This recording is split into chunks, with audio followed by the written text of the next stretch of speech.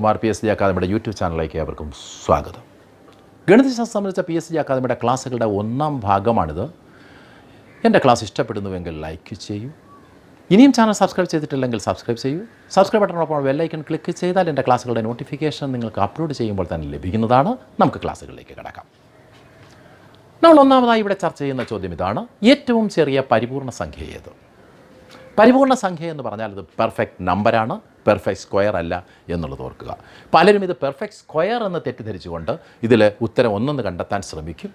ഇത് ഏറ്റവും ചെറിയ പെർഫെക്റ്റ് സ്ക്വയർ അല്ല ചോദിച്ചാൽ നമുക്ക് സ്ക്വയറിനെ സംബന്ധിച്ചറിയാം. ഇപ്പോൾ വണ്ണിന് സ്ക്വയർ റൂട്ട് നമുക്ക് പെർഫെക്റ്റ് ആയിട്ട് 1 എന്ന് തന്നെ കിട്ടുന്നുണ്ട്. 4 എന്ന് പറയുമ്പോൾ 2 എന്ന് കിട്ടുന്നുണ്ട്. അതുപോലെ 9 എന്ന് പറയുമ്പോൾ നമുക്ക് 3 എന്നതിൻ്റെ സ്ക്വയർ റൂട്ട് കിട്ടുന്നുണ്ട്. 16 പറയുമ്പോൾ അതിൻ്റെ സ്ക്വയർ റൂട്ടായിട്ട് നമുക്ക് 4 കിട്ടുന്നുണ്ട്. അപ്പോൾ നമ്മൾ പെർഫെക്റ്റ് സ്ക്വയർ എന്ന് പറയുമ്പോൾ നമ്മൾ ഇത് ഒരു പക്ഷേ നമ്മൾ 4 ആണോ അല്ലെങ്കിൽ 1 ആണോ എന്നൊരു തെറ്റിദ്ധാരണ നമുക്ക് ഉണ്ടാകാം. പക്ഷേ ഇത് പെർഫെക്റ്റ് സ്ക്വയർ അല്ല, പെർഫെക്റ്റ് നമ്പറാണ്.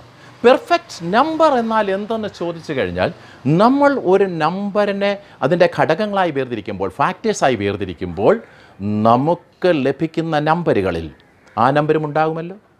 ഏതൊരു നമ്പറിനും ആ നമ്പറുണ്ടാകും, 1 അതിൻ്റെ ഫാക്ടറായിട്ടുണ്ടാകും. അപ്പോൾ ആ നമ്പറിനെ ഒഴിവാക്കിയിട്ട് മറ്റു നമ്പറുകൾ തമ്മിൽ കൂട്ടിക്കിട്ടുമ്പോഴുണ്ടാകുന്ന സംഖ്യ, ആ സംഖ്യ വരുന്നുവെങ്കിൽ ആ നമ്പറിനെയാണ് നമ്മൾ എന്ത് പറയുക? പരിപൂർണ്ണ സംഖ്യ അല്ലെങ്കിൽ പെർഫെക്റ്റ് നമ്പർ എന്ന് പറയുക. അപ്പോൾ ഉദാഹരണമായി നമുക്കൊന്ന് നോക്കാം. 1 എടുക്കാം. 1ൻ്റെ ഫാക്ടേഴ്സ് ഏതൊക്കെയാണ്? 1 നമുക്ക് നിശേഷം ഹരിക്കാവുന്ന സംഖ്യ 1 ആണ്. 1 അല്ലാതെ ഒരു സംഖ്യ നമുക്ക് എടുക്കാനില്ല, അവ തമ്മിൽ കൂട്ടാനില്ല. അതുകൊണ്ട് തന്നെ ഇതിന് നമ്മൾ ഒരു പെർഫെക്റ്റ് നമ്പർ എന്നുള്ള പരിഗണന കൊടുക്കുന്നില്ല. അടുത്തതായി 2 എടുക്കുകയാണ്. 2ൻ്റെ ഘടകങ്ങൾ ഏതൊക്കെയാണ്? നമുക്കറിയാം. 1, 2. 2 നമുക്ക് 2 കൊണ്ട് നിശേഷം ഹരിക്കാം, 1 കൊണ്ട് നിശേഷം ഹരിക്കാം. അപ്പോൾ ഇതിൻ്റെ ഘടകങ്ങൾ 1, 2 എന്നിവയാണ്. ഇതിൽ 2നെ ഒഴിച്ചു നിർത്തിയാൽ ബാക്കി സംഖ്യ 1 ആണ്. നമുക്ക് 2 എന്ന് വാല്യൂ കിട്ടുന്നില്ല. അപ്പോൾ അത് എന്തല്ല? അതൊരു പെർഫെക്റ്റ് നമ്പർ അല്ല. അടുത്തതായി നമ്മൾ ഇതിൽ തന്നിരിക്കുന്ന 4 എടുക്കുകയാണ്. 4 എടുത്താൽ നമുക്കറിയാം അതിൻ്റെ ഫാക്ടർ 1, 2, 4. അതായത് 4നെ നമുക്ക് 4 കൊണ്ട് നിശ്ചയിക്കാൻ കഴിയും, 2 കൊണ്ട് നിശ്ചയിക്കാൻ കഴിയും, 1 കൊണ്ട് നിശ്ചയിക്കാൻ കഴിയും. അതിനെയാണല്ലോ നമ്മൾ ഫാക്ടേഴ്സ് എന്ന് പറയുക. ഇതിൽ 4നെ നമ്മൾ ഒഴിവാക്കുന്നു എന്നിരിക്കട്ടെ. 4നെ ഒഴിവാക്കി കഴിഞ്ഞാൽ ബാക്കി ഏത് സംഖ്യകളാണ് കിട്ടുക? 1, 2, 1 + 2, 3 വരുന്നുള്ളൂ, 4 വരുന്നില്ല. അപ്പോൾ അതും ഒരു പെർഫെക്റ്റ് നമ്പർ അല്ല. അടുത്തതായി തന്നിരിക്കുന്ന നമ്പർ നമുക്ക് പരിശോധിക്കാം. 6 എന്നുള്ള നമ്പറാണ്. 6 ശ്രദ്ധിച്ചോളൂ. 1, 2, 3, 6. 1, 2, 3, 6 എന്നീ സംഖ്യകളാണ്. നിങ്ങൾ ശ്രദ്ധിക്കൂ, ഇതിൽ 6നെ നമ്മൾ ഒഴിക്കുന്നു. 6നെ ഒഴിച്ച് നിർത്തുക. 6നെ ഒഴിച്ച് നിർത്തി കഴിഞ്ഞാൽ, ആ സംഖ്യ നമ്മൾ ഒഴിച്ച് നിർത്തി കഴിഞ്ഞാൽ ബാക്കി സംഖ്യകളെ പ്ലസ് ചെയ്ത് നോക്കൂ. 1 + 2 + 3. നിങ്ങൾക്ക് എന്താണ് ഉത്തരം കിട്ടിയത്? 6, 6 എന്ന ഉത്തരമാണ് കിട്ടിയത്. അപ്പോൾ നമ്മൾ 1 മുതലുള്ള സംഖ്യകൾ പരിശോധിച്ചപ്പോൾ നമുക്ക് കിട്ടിയ ആദ്യത്തെ പെർഫെക്റ്റ് നമ്പർ 6 ആണെന്ന് മനസ്സിലായി. അപ്പോൾ ഏറ്റവും ചെറിയ പരിപൂർണ്ണ സംഖ്യ അല്ലെങ്കിൽ പെർഫെക്റ്റ് നമ്പർ എന്താണ് എന്നൊരു ചോദ്യം ചോദിച്ചാൽ നിങ്ങൾ നൽകേണ്ട ഉത്തരം 6 ആണ്. അത് ഓർത്തു വയ്ക്കുക. ഇങ്ങനെ ചെയ്ത് നോക്കേണ്ട അവസ്ഥ വരരുത്. അത് നമ്മൾ ഓർത്തിരിക്കുക. കാരണം ഇത് വളരെയധികം നമ്പറുകളൊന്നും പെർഫെക്റ്റ് നമ്പറുകളായിട്ടില്ല. 6 കഴിഞ്ഞാൽ അടുത്ത പെർഫെക്റ്റ് നമ്പർ 28 ആണ്. നമുക്കറിയാം ഇനി പെർഫെക്റ്റ് നമ്പറുകളായിട്ട് വരുന്നത് കുറച്ച് നമ്പറുകൾ ഞാൻ പറയാം. 6, 28. രണ്ടാമത്തെ പെർഫെക്റ്റ് നമ്പറായിട്ട് 28 ആണ് വരിക. പിന്നീട് നമ്മൾ എത്ര നമ്പറുകൾ ചെയ്ത് നോക്കിയാലും നമുക്കിനി അടുത്ത പെർഫെക്റ്റ് നമ്പറിനെ കണ്ടെത്താൻ കഴിയുക 496-ലാണ്. അതുപോലെ തന്നെ വീണ്ടും അടുത്ത പെർഫെക്റ്റ് നമ്പർ നമുക്ക് കണ്ടെത്താൻ കഴിയുക 8128-ലാണ്. ഇനിയും ആ നമ്പറുകളുടെ പരമ്പര അങ്ങനെ നീണ്ടുപോകുന്നുണ്ട്. അത് മൊത്തം നമ്മൾ അറിയേണ്ട കാര്യമില്ല. ആദ്യത്തെ 4 പെർഫെക്റ്റ് നമ്പറുകളാണ് ഞാൻ ഇവിടെ എഴുതിയത്. ആദ്യത്തെ 4 പെർഫെക്റ്റ് നമ്പറുകളാണ് ഞാൻ ഇവിടെ എഴുതിയത്. ഏതൊക്കെയാണ്? 6, 28, 496, പിന്നീട് വന്നത് 8128. പിന്നെ അതിങ്ങനെ തുടർന്ന് പോകും. ഇത് വളരെ റയറായിട്ട് മാത്രം, ഇടയ്ക്കിടയ്ക്ക് മാത്രമേ ഈ സംഖ്യകൾ ഉണ്ടാകാറുള്ളൂ. ഏറ്റവും ചെറിയ പെർഫെക്റ്റ് നമ്പർ 6 എന്ന് മനസ്സിലാക്കി വയ്ക്കുക. നമുക്ക് അടുത്ത കണക്കിലേക്ക് കിടക്കാം. 33ൻ്റെ ബൈനറി രൂപം എന്താണ്? നമുക്കറിയാം ബൈനറി രൂപം നമ്മൾ കമ്പ്യൂട്ടറിൽ ഉപയോഗിക്കുന്നതാണ്. അവിടെ 2 നമ്പറുകൾ മാത്രമാണ് ബൈനറി സിസ്റ്റത്തിൽ ഉപയോഗിക്കുക, 0 and 1. എന്നാൽ നമ്മുടെ സാധാരണ സംഖ്യാ സമ്പ്രദായം എന്ന് പറയുന്നത് അത് ദശസംഖ്യാന സമ്പ്രദായം എന്നാണ് അറിയപ്പെടുക. ഡെസിമൽ സിസ്റ്റമാണ്. അതിൽ നമ്മൾ 0, 1, 2, 3, 4, 5, 6, 7, 8, 9 എന്നീ 10 സംഖ്യകളാണ് ഉപയോഗിക്കുന്നത്. അപ്പോൾ ദശസംഖ്യാന സമ്പ്രദായത്തിലുള്ള ഒരു സംഖ്യ അതിൻ്റെ പരിധിയിൽ വരുന്ന 0 മുതൽ 9 വരെയുള്ളതിൻ്റെ പരിധിയിൽ വരുന്ന 3, 3 അത് ചേർന്നാണ് 33 ഉണ്ടായത്. അതിൻ്റെ ബൈനറി രൂപം എന്താണെന്ന് പറയാനാണ് പറഞ്ഞിരിക്കുന്നത്. അതായത് ഇതിന് 0, 1 എന്നുള്ള 2 അക്കങ്ങൾ ഉപയോഗിച്ച് എഴുതാനാണ് പറഞ്ഞിരിക്കുന്നത്. ഇത് ചോദിച്ചു കഴിഞ്ഞാൽ എങ്ങനെ നമുക്ക് ചെയ്യാൻ കഴിയുമെന്നുള്ളത് ഒരു ഡിവിഷൻ മെത്തേഡിലൂടെ ഞാൻ നിങ്ങൾക്ക് മനസ്സിലാക്കി തരാം. അതിനുശേഷം അതിൻ്റെ ഷോർട്ട് കട്ട് കൂടി പറഞ്ഞു തരാം.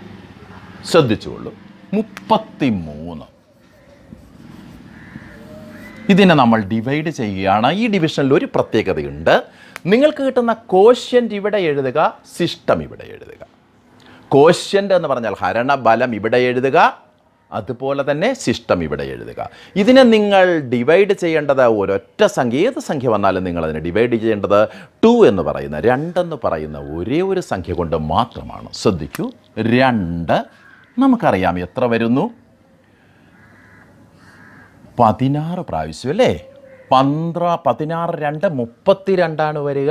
അപ്പോൾ 33-ൽ നിന്ന് 32 പോയാൽ സിസ്റ്റം നമുക്ക് എത്രയാണ് കിട്ടിയത്? 1. ഇതിന് നമ്മൾ വീണ്ടും 2 കൊണ്ട് ഡിവൈഡ് ചെയ്തു. 8 കോഷ്യൻ്റായി വരിക. n 2 16. അപ്പോൾ സിസ്റ്റം എത്ര കിട്ടി? 0 കിട്ടി. വീണ്ടും നമ്മൾ അതിനെ 2 കൊണ്ട് ഡിവൈഡ് ചെയ്തു. അപ്പോൾ നമുക്ക് എന്താണ് കിട്ടുക? 4 കോഷ്യൻ്റായി കിട്ടുക. സിസ്റ്റം 4, 2 8. അപ്പോൾ എന്താണ് കിട്ടിയത്? 0 കിട്ടിയത്. അതിനെ വീണ്ടും 2 കൊണ്ട് ഡിവൈഡ് ചെയ്തു. അപ്പോൾ ഇവിടെ നമുക്ക് 2 കിട്ടി. സിസ്റ്റം എത്രയാണ് കിട്ടിയത്? അവിടെയും 0 കിട്ടിയത്. ഇതിനെ നമ്മൾ വീണ്ടും 2 കൊണ്ട് ഡിവൈഡ് ചെയ്തു. 2 കൊണ്ട് ഡിവൈഡ് ചെയ്യുമ്പോൾ നമുക്ക് എന്താണ് കിട്ടുക? 1 എന്നാണ് കിട്ടുക. സിസ്റ്റം അവിടെയും 0 തന്നെയാണ്. 1 എന്ന കോഷ്യൻ്റ് ലഭിച്ചതോടുകൂടി ഇനി നമ്മൾ അതിനെ ഡിവൈഡ് ചെയ്യേണ്ട കാര്യമില്ല. 2ൽ കുറവായ ഒരു സംഖ്യയിൽ നമ്മൾ എത്തിക്കഴിഞ്ഞു, 1. ഇതിലായി നമുക്ക് ബൈനറി സമ്പ്രദായത്തിൽ 33-നെ നമ്മൾ മാറ്റിക്കഴിഞ്ഞു. ഇനി ഒരു കാര്യം ശ്രദ്ധിക്കുക, ഈ സംഖ്യകളെയാണ് ബൈനറി സിസ്റ്റത്തിലുള്ള സംഖ്യ എന്ന് പറയുക. അത് ഇവിടെ നിന്ന് ഇങ്ങോട്ട് എടുക്കരുത്, ഇവിടെ നിന്ന് ഇങ്ങോട്ട് എടുക്കാൻ ശ്രദ്ധിക്കുക. 1 0 0 0 0 1 ഇതാണ് ഇതിൻ്റെ ഉത്തരം. 1 0 0 0 0 1. അവിടെ അതിൻ്റെ ഉത്തരമായി നമുക്ക് ലഭിച്ചത് അതാണ് 1 0 0 0 0 1. 1 0 0 0 0 1. ഇതാണ് ഡിവിഷൻ മെത്തേഡ്. ഇനി അടുത്തതായി നമുക്ക് ഇതിലെ ഷോർട്ട് കട്ട് നിങ്ങൾക്ക് പെട്ടെന്ന് നിമിഷങ്ങൾക്കുള്ളിൽ ഉത്തരം കണ്ടെത്താനുള്ള മാർഗം ഞാൻ പറയാം. ഇവിടെ ശ്രദ്ധിക്കൂ, ഇവിടെ വന്ന അവസാനത്തെ കോഷ്യൻ്റ് 1 ആയിരുന്നല്ലോ. അതിനുശേഷം ഇതിങ്ങനെ തുടർച്ചയായിട്ട് പോകുന്നു. നോക്കൂ, 1 2 4 8 16. 16 ഇവിടെ ഇരട്ടിയായിട്ട് എഴുതിയിരുന്നെങ്കിൽ 32 എന്ന് വന്നേനെ, 32 എന്ന് വന്നേനെ. അപ്പോൾ ആ ഒരു അനുപാതം നിങ്ങൾ ശ്രദ്ധിക്കുക. ഈ ഒരു അനുപാതത്തിൽ നമ്മളോട് 33-നെ ബൈനറിയിലേക്ക് മാറ്റാനല്ലേ പറഞ്ഞത്? അപ്പോൾ നിങ്ങൾ എന്താ ചെയ്യേണ്ടത്? നിങ്ങൾ 1 മുതൽ തുടങ്ങുക. ഏത് സംഖ്യയാണെങ്കിലും അവിടെ തുടങ്ങുക. 1. അതിൻ്റെ ഇരട്ടി എത്ര വന്നു? 2. 2ൻ്റെ ഇരട്ടി എത്ര? 4. 4ൻ്റെ ഇരട്ടി എത്ര? 8. 8ൻ്റെ ഇരട്ടി എത്രയാണ്? 16. 16ൻ്റെ ഇരട്ടി എത്രയാണ്? 32. 1 2 4 8 16 32. 1ൻ്റെ ഇരട്ടി 2, 2ൻ്റെ ഇരട്ടി 4, 4ൻ്റെ ഇരട്ടി 8, 8ൻ്റെ ഇരട്ടി 16, 16ൻ്റെ ഇരട്ടി 32, 32ൻ്റെ ഇരട്ടി എടുത്താൽ അത് 64 എന്ന് പോകും. 64 എന്ന് പറയുമ്പോൾ 33-നേക്കാൾ കൂടിയ ഒരു സംഖ്യയാണ്. അതുകൊണ്ട് നിങ്ങൾ അവിടെ കൊണ്ട് എഴുത്ത് നിർത്തിയിട്ട് ഇനി ശ്രദ്ധിക്കേണ്ടത്, ഇവിടെ നമ്മളുടെ ഏറ്റവും വലിയ സംഖ്യ 32 ആണല്ലോ. 33-നോട് അടുത്ത് നിൽക്കുന്ന സംഖ്യ നമുക്കിവിടെ കിട്ടിയത് 32 ഈ 32-നോട് എന്തു കൂട്ടിയാൽ 33 കിട്ടുമെന്ന് നോക്കുക. 32-നോട് 16 കൂട്ടേണ്ട കാര്യമില്ല, 8 കൂട്ടേണ്ട കാര്യമില്ല, 4 കൂട്ടേണ്ട കാര്യമില്ല, 2 കൂട്ടേണ്ട കാര്യമില്ല. 2 കൂട്ടിയാൽ പോലും 34 കിട്ടും. 33-ന് മുകളിൽ പോകും. എന്താണ് കൂട്ടേണ്ടത്? 1 കൂട്ടിയാൽ മതിയാകും. 33-നോട് 1 കൂട്ടിയാൽ മതിയാകും. അപ്പോൾ നാം ചെയ്യേണ്ടത് 32-നോട് എത്ര കൂട്ടിയാലാണ് നമുക്ക് 33 കിട്ടുക എന്ന് നോക്കുക. ആ സംഖ്യകൾക്ക് മുകളിൽ മാത്രം ആ സംഖ്യകളെ ഒന്ന് മാർക്ക് ചെയ്യുക. ആ സംഖ്യകൾക്ക് മുകളിൽ 1 എന്ന വാല്യൂ കൊടുക്കൂ. മറ്റ് സംഖ്യകളുടെ എല്ലാം വാല്യൂ, ഇപ്പോൾ ഇവിടെ 16 ഉണ്ട്, 16ൻ്റെ വാല്യൂ 0, 8ൻ്റെ വാല്യൂ 0, 4ൻ്റെ വാല്യൂ 0, 2ൻ്റെ വാല്യൂ 0, നമുക്കിവിടെ നമ്മൾ ഡിവിഷൻ മെത്തേഡിലൂടെ വളരെ പ്രയത്നിച്ച് കിട്ടിയ കാര്യം നമുക്ക് 2-3 സെക്കൻഡുകൾക്കുള്ളിൽ ഇവിടെ കണ്ടെത്താൻ കഴിയും. നമ്മൾ എഴുതേണ്ടത് 1, 2, 4, 8, 16, 32 എന്ന് ഇരട്ടിയാക്കി ആ സംഖ്യയുടെ തൊട്ട് താഴെ വരെ എഴുതി നിർത്തുക. അതിന് മുകളിലേക്ക് പോകരുത്. പിന്നീട് നമ്മൾ ശ്രദ്ധിക്കേണ്ടത് ആ ലാസ്റ്റ് നമ്മൾ അറൈവ് ചെയ്ത ഇടത് സൈഡിൽ അറൈവ് ചെയ്ത സംഖ്യ, ആ സംഖ്യയോട് എത്ര കൂട്ടിയാൽ നമുക്ക് ഇത് കിട്ടുന്നുവെന്ന് ശ്രദ്ധിക്കുക. ആ 2 സംഖ്യകൾക്ക് നമ്മൾ 1 എന്ന വാല്യൂ കൊടുക്കുക, ബാക്കിയുള്ളവയ്ക്ക് 0 എന്ന് കൊടുക്കുക. കൊടുത്തു കഴിഞ്ഞാൽ നമ്മൾ ബൈനറി സമ്പ്രദായത്തിലെത്തി. ഇവിടെയും നമുക്ക് 1 0 0 0 1 എന്ന ഉത്തരം കിട്ടി. നമുക്ക് അടുത്ത ഒരു സംഖ്യയുടെ ബൈനറി രൂപം കൂടി ഒന്ന് ചെക്ക് ചെയ്യാം. ശ്രദ്ധിക്കൂ, 21 ആണ്. നമ്മൾ ഡിവിഷൻ മെത്തേഡ് ഉപേക്ഷിച്ചിരിക്കുന്നു. ഇനി ഷോർട്ട് കട്ടിലേക്കാണ് വരിക. എന്ത് ചെയ്യണമെന്നാണ് പറഞ്ഞത്? 1, അതിൻ്റെ ഇരട്ടി എത്ര? 2, 2ൻ്റെ ഇരട്ടി എത്ര? 4, 4ൻ്റെ ഇരട്ടി 8, 8ൻ്റെ ഇരട്ടി 16. 16 വരെ ഇവിടെ എഴുതാൻ നിർവാഹമുള്ളൂ. എന്തുകൊണ്ട്? ഇനി ഇതിൻ്റെ ഇരട്ടി എടുത്താൽ 32 പോവുക, 21 മേളിൽ പോകും. അത് പാടില്ല.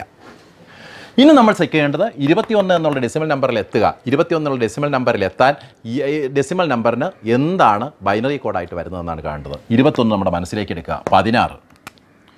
ഈ 16നോട് എത്ര കൂട്ടിയാൽ, ഇതിൽ ഏതൊക്കെ സംഖ്യകൾ കൂട്ടിയാൽ 21 വരുമെന്ന് നോക്കുക. നിങ്ങൾ നോക്കൂ, 16 8 24 അപ്പോഴതല്ല. 16 4 20 അതല്ല. 16 2 18 അതല്ല. 16 1 17 അതുമല്ല. അപ്പോൾ ഒരു സംഖ്യയും കിട്ടുന്നില്ല. അപ്പോൾ നമ്മൾ എന്താ ചെയ്യേണ്ടത്? 2 സംഖ്യകൾ കൂട്ടി നോക്കണം.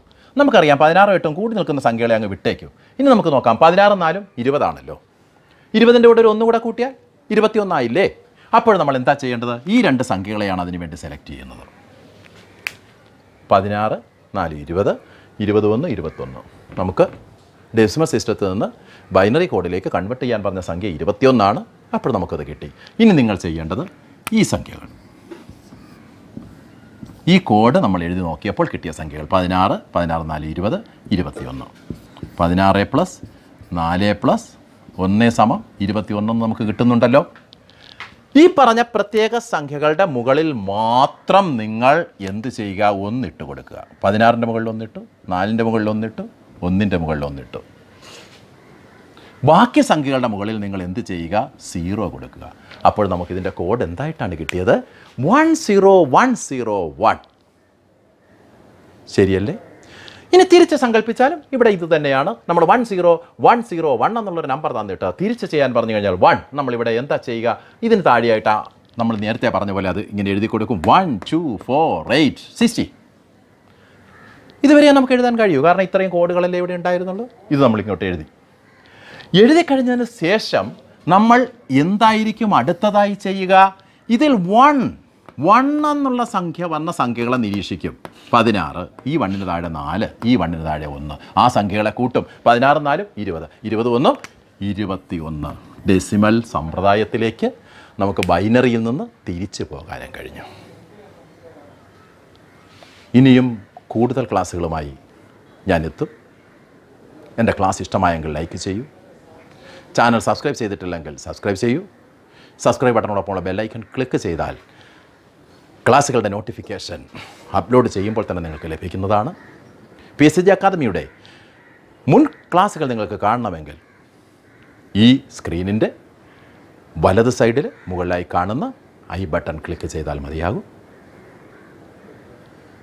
വിജയത്തിലേക്ക് കുറുക്കുവഴികളില്ല. എല്ലാവർക്കും വിജയാശംസകൾ. Good bye.